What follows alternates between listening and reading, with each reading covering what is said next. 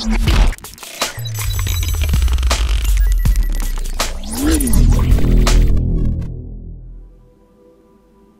everybody, it's Rejuve here.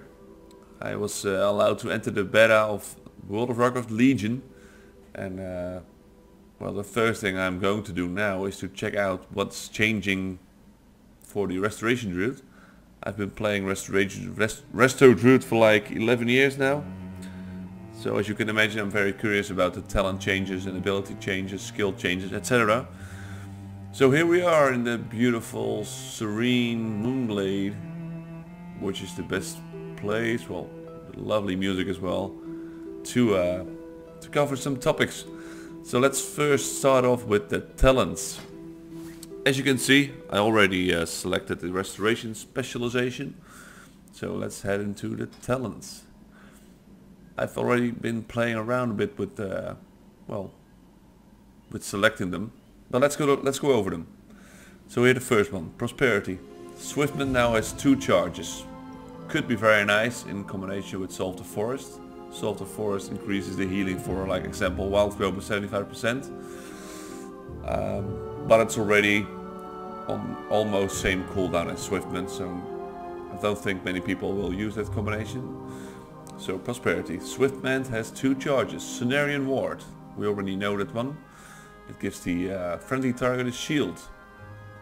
That heals the target for, like, well, as you can see, over 45k over 6 seconds when it's when there's damage taken. And there is germination. That was before in the low tier talents, but now it's up top. It allows you to apply rejuvenations twice to the same target, which, well, almost every druid I know of ran with. So I'm gonna stay with that one. Then the second tier we have renewal.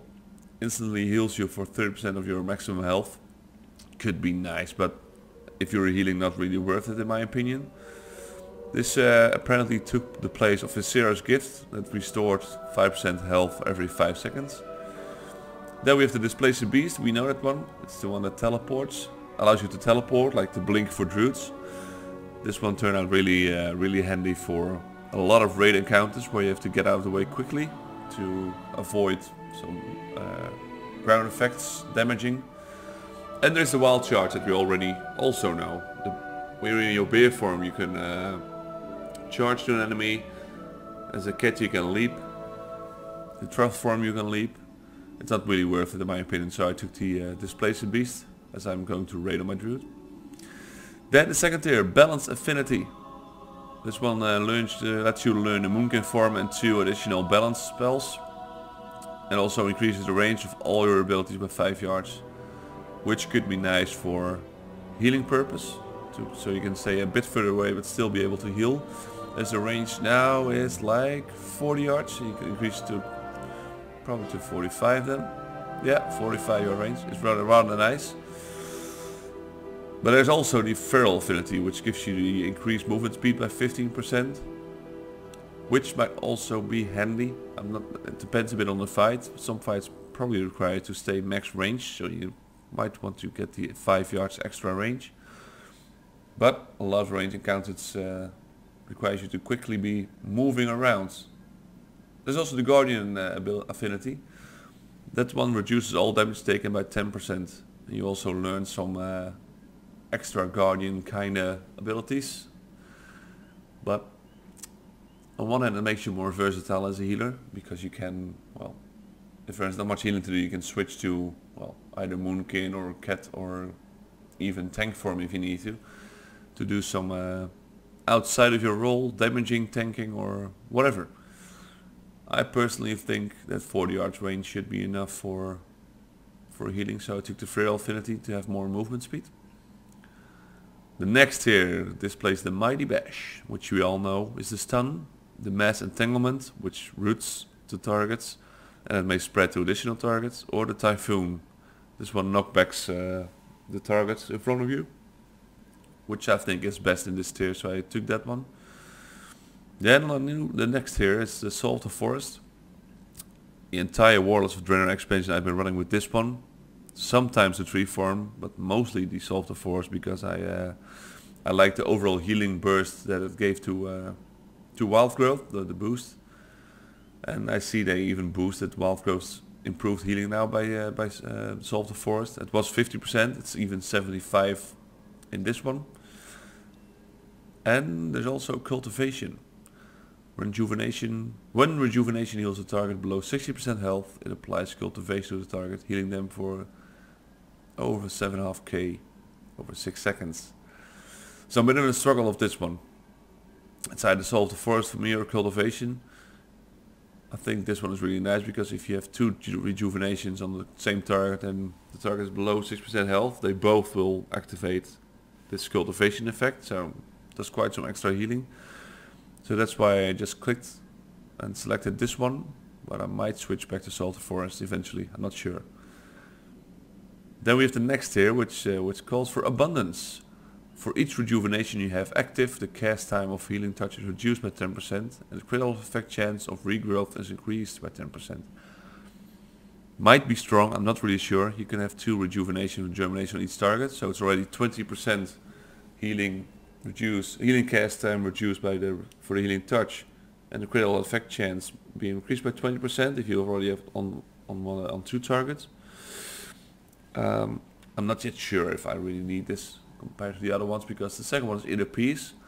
Might be very nice in raid encounters where there's a lot of peak damage, or more than casual peak damage every couple of minutes, and you are low on raid cooldowns.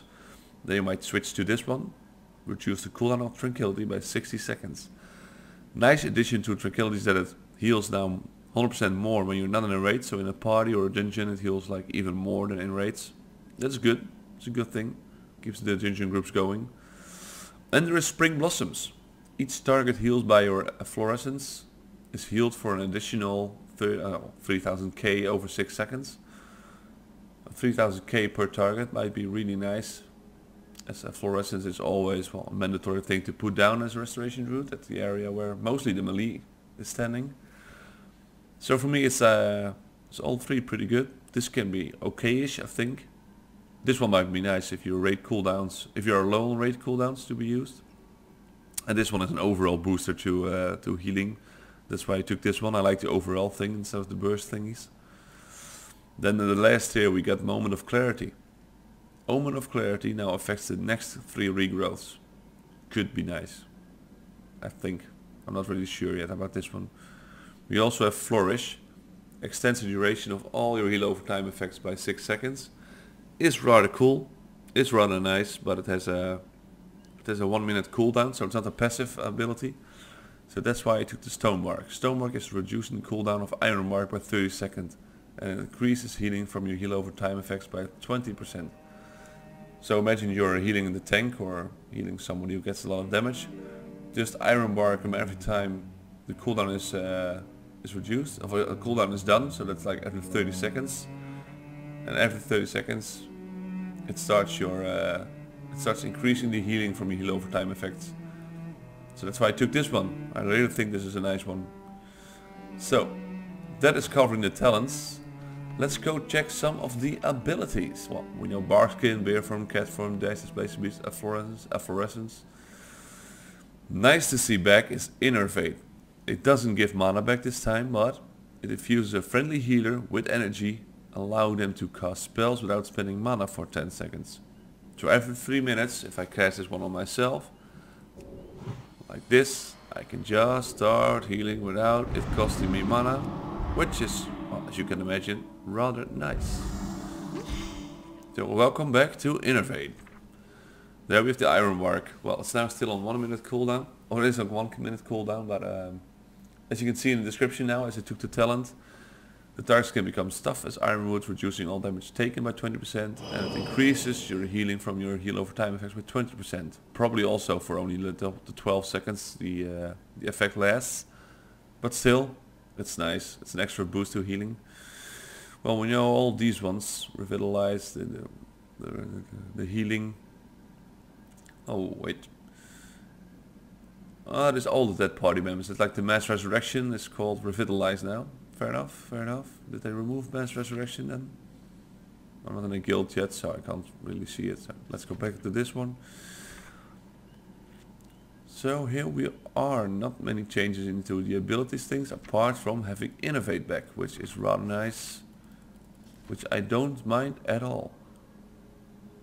A serious gift is here now as a passive. It's not a talent anymore and it heals you for 3% of your maximum health every 5 seconds.